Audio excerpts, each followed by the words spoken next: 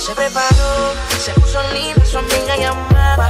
Salió de rumba, nada le importó, porque su novio ella le engañó. Hey guys, welcome back to my channel. I am so excited for today's video. So today we are going to be doing another story time. So I was thinking about stories that I wanted to tell you guys, and they're all really short stories, so I figured I would just kind of compile them all into this one video. And it actually was requested for me to do more videos like this, where I just kind of put like a bunch of stories together and put them in one story time.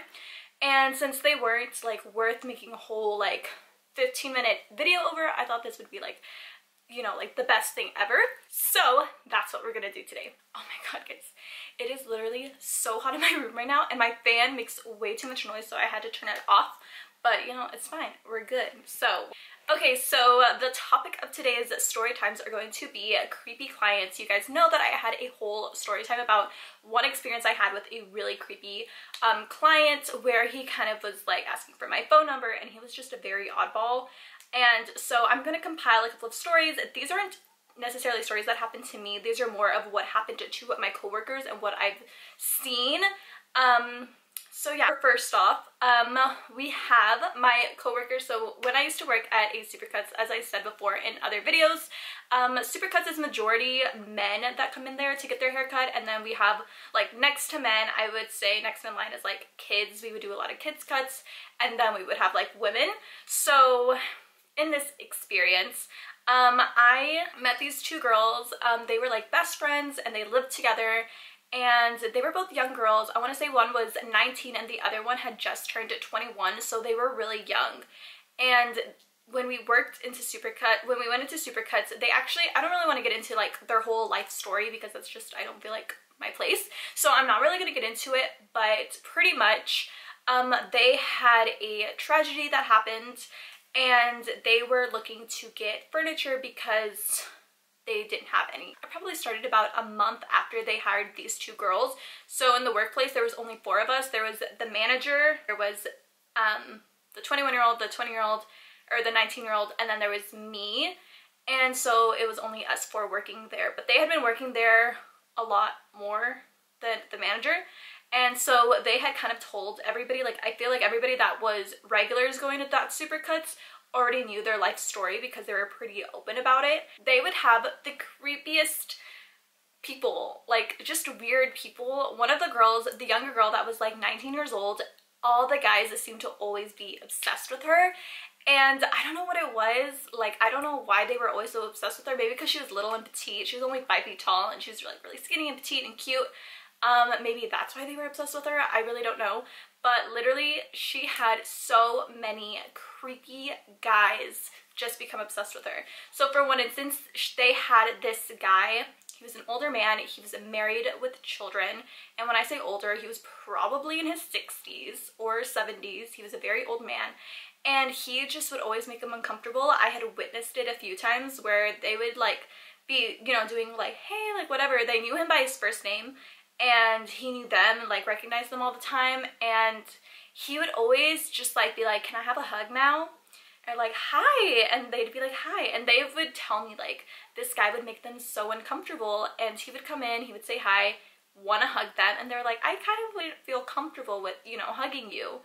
And he would still go in for the hug and try to give them like a little side hug at least. So it was always really uncomfortable when he would come in.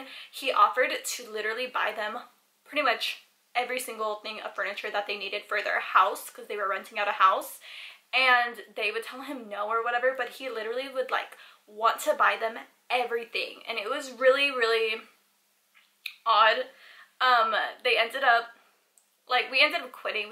None of us worked there anymore, but he would come in at least once a month, and he was bald, so he didn't have any hair, so I don't know what we were cutting, but he would come in all the time just to check up on them. He would like bring them muffins and stuff, and some people might think that was endearing, but he was just a little overly aggressive when it comes to affection, I guess, because he always wanted them to give him hugs and stuff, and they would tell him no, and they would tell him no, don't buy us anything. But he really, like, I don't, like, even my coworkers were like, we don't know if it's like a fatherly kind of thing, like he feels bad for us, or if he's really just likes us. And I don't know. Like, it was just kind of weird. It was a weird situation. He just was overly, like, wanted to always, like, give them a hug, kiss them on the cheek. Like, he just kind of, he was a very touchy-feely person, and even when they said no, that would happen. But, you know, it could have been fatherly on his part. He was an older man, but they still were always like, no, we don't want anything. Another instance I had, with the same coworker, like I said, guys were just like obsessed with her. So at that same place, we had this other guy. He was about 30 years old, I guess. He was an older guy. He was married, had children that were, he must have been in his 40s at least, because he had children that were our age. And he would come in, and all the time he would just like, okay, so my coworker that I'm talking about, she had a really, really pretty blue eyes, and they were like really like crystal clear blue. You could see right through them. They were super pretty. And this guy was just like, oh my god, like, your eyes are so beautiful. And he's like, if I didn't have a wife, I would totally like want to hit you up. And like, he would flirt with her, and she would always say that she was so uncomfortable because she doesn't like, you know, people that are married that keep hitting on her. And there was so many different guys that literally have done this to her. While we were working there, I had witnessed at least 5 different guys that were all married and had children, because they would tell us about their life, and they would still like try to hit on her and try to get her phone number and like weird stuff. So that was interesting. And another instance, this is like a little bit before this actually happened to me. I was gonna do a whole video about it, but I was like, nah, let me just insert it into this story time. So there was an instance where I worked at a Great Clips, and the assistant manager of that Great Clips, she was really pretty. She was a Hispanic girl, and she could speak Spanish, and this guy would only, he would prefer to speak Spanish, but he could speak English.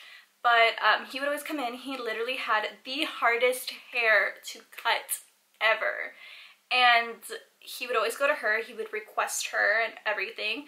And she would tell me like, oh yeah, he always hits on me. He always tries to take me out on dates. And like, I always tell him, no, I don't want to go on a date with you. And he would just keep like asking her like, you should let me take care of you. And she would tell him like, I have a serious boyfriend. We're in a very serious committed relationship. I don't want to like have anything with you. And he would literally try to get with her, and he didn't even care. And you know, and then eventually she ended up being pregnant. So she had like literally, she was like 8 months pregnant. She was huge, and she was cutting his hair, and he would still do this stuff. So one day I could feel him. You guys, it's like when you go to Mexico, if you guys know what I'm talking about, or even if you go to like the Mexican clubs, like, you know, the guys, the creepy guys that just like look you up and down, and then they like catcall you, like like that was him. So I could feel him like looking me up and down, and I was like, okay, whatever.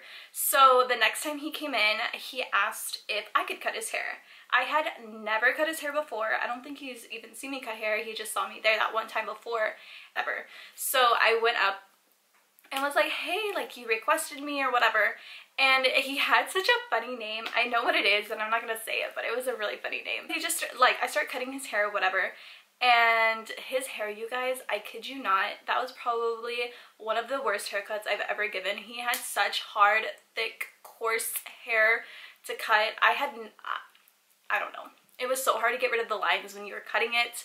It was, yeah, it was very difficult. And so I'm cutting it or whatever, and he starts asking me like questions like, oh, what part of Mexico are you from? And just like small talk, but I guess trying to get to know me. So I would like answer his questions. I didn't think anything of it. I was cutting his hair, whatever. And that was it. He was like, oh, you should get my number, whatever. Guys, this was after my first creepy client. So I, you know, I matured a little bit, and I was like, no, I'm not allowed to give out my number. But whatever. And he would be like, oh, let me take you out sometime. Like, I'm sure you, like, you're hungry, we should go to the baile, like we should go to the club or something. And I'd be like, no, I'm good, like I don't want to do that. And so that was that. Tell me, guys, tell me why.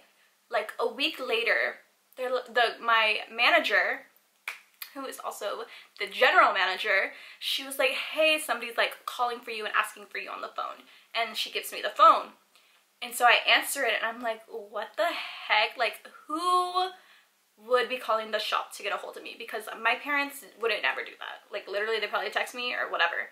So I was like, what the heck? So I was like, hello, like, yes, this is Esmeralda, and tell me why it's him. And I'm like, why are you calling me? Like, why are you calling the shop phone? And he was like, oh, I just really wanted to talk to you. I really like, just really enjoyed talking to you. Like, what are you doing? Boy, if you don't get out of here. I am cutting hair. I'm at work. Like, what do you mean, what am I doing? I'm waiting for my next turn. Like, as soon as a client walks in, I gotta go. You feel me? So it was just weird. I was like, I'm at work. And he was like, oh, so like, what are you doing tomorrow? Like, just having small talk as if we were like, as if I was at home on my cell phone talking to him. Like, no, boy, I'm at work. Like, how dare you call me while I'm at work on the freaking salon phone, mind you, which I think is so like rude and weird. And I was like, okay, I gotta go. So I ended it. But it was just so like, I feel like that was so disrespectful, because like, why are you gonna bother me while I'm at work? Obviously, I didn't give you my phone number. I didn't want to talk to you like that. And you're over here bugging me about this. Like, no, don't call me while I'm at work. Like, why? Like, who does that? So I don't know. I was like, that's not, like, if you're trying to hit on a girl, that's not the way to hit on her. Okay? Okay. That's all I'm saying. So that was the weirdest little incident, I guess. But the manager, she was like, girl, yeah, he's like obsessed with Hispanic girls, and he just like, every time he sees one, and he wants them to cut his hair. And I don't know, she was like, it's really weird, like, he just likes the Hispanic girls. Like, random guys that were just a little off-putting, but nothing was like too serious, you know what I mean? And everybody gets so offended when I say that, where they're like, oh, you should never feel uncomfortable. But it's like, I don't know, I feel like it's not serious enough to where I feel so uncomfortable I need to call the police or anything, or I need to call like for backup, like a manager or anything. Like, most of the time it's pretty chill. It is a little off-putting, but at the same time I feel like they don't know they're doing it, so I'm just kind of like, whatever. But if it were to get a little bit more sexual, which I have a story time for that one, which I will be doing, and that'll probably be my next story time, is being like, I feel like it was just really weird. It was a sexual conversation while I was getting my nails done by my male techs, because I had one doing my nails and one doing my pedicure, and they were both hitting on me in front of my mom and talking very sexual. It made me really uncomfortable. So that, I will save that for another story time, because that is going to be very, very interesting, and I'm excited to hear your guys' opinions on that. But I hope you guys enjoyed this quick little story time of like creepy people that are hitting on us when we're at work. If you guys are one of these people, do not do that. Do not hit on us while we're at work. I don't know. Don't stalk us, but find a more appropriate time when we're not in a work setting to ask us out, I guess. I don't know. Just like take hints though. Like, if somebody's not interested, don't bother them. But anyways, I hope you guys enjoyed. If you guys had any crazy story times, then leave them down below. I also kind of want to do like a different video series of your guys telling me your crazy story times, and then I would either keep it anonymous, or if you guys want like a shout out, I can do it, and we could do just a whole different video of my subscribers' crazy client horror stories. I think that would be really fun. So if you guys are interested in that, just DM me on Instagram to be featured in a video. And I think those are so cool. I'm really excited. I hope that works out. But yeah, and then don't forget to also subscribe to my channel. At 6,000 subscribers, I'm going to be doing this huge giveaway, which I'm really excited about. So stay tuned for that as well. Don't forget to like, comment, and subscribe. I'm like, what else did I need to put in there? But with that being said, I love you guys so much, and I'll see you guys in my next video. Bye guys! Se preparó, se puso linda, su amiga llamaba, salió